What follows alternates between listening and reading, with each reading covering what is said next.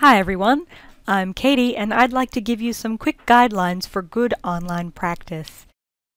Now that more and more of your university education is happening online, it's important to think about how you present yourself and interact with others using our e-learning platform. Here's a few basic things to keep in mind when writing something in your subject Moodle site, such as a forum post or message. First off, avoid using all caps as it's generally associated with shouting offline and can be seen as quite rude.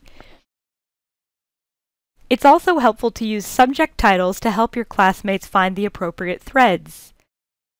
Emoticons can also help your reader figure out your tone.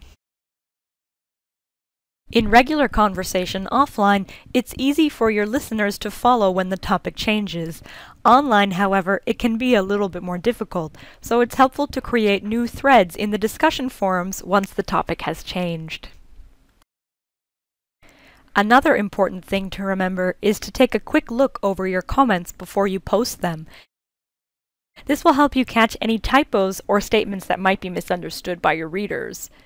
People in online classes have a lot to read and are often reading on very small screens. Shorter paragraphs and the use of formatting like bold and subheadings can really help. Now, more generally speaking, here are a few issues that you need to think about when using the new e-learning platform. The first is to think about your audience before you post. Your lecturers and tutors are likely to see what you post, and support staff may also have access to your Moodle site. It's important to remember also that the staff and students of UOW come from diverse backgrounds, so be clear in your language and respectful in the way that you communicate. This applies especially if you are posting something in anger. Try not to respond right away, but leave it for a day or two before you respond. Also, keep privacy in mind. This applies not only to you, but also to your classmates.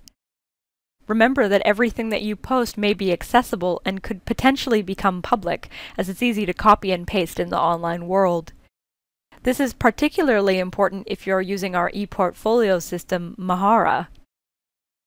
This should be your professional persona as a student and for your future career. Message someone privately if you are discussing something personal as well. You'd be surprised how often personal messages end up in the class-wide discussion forum. A good rule of thumb, don't say anything online that you wouldn't say in a face-to-face classroom. It's much easier to find and use sources on the web, so it's extra important for you to reference properly. Acknowledge the authors of the things that you use, including photos.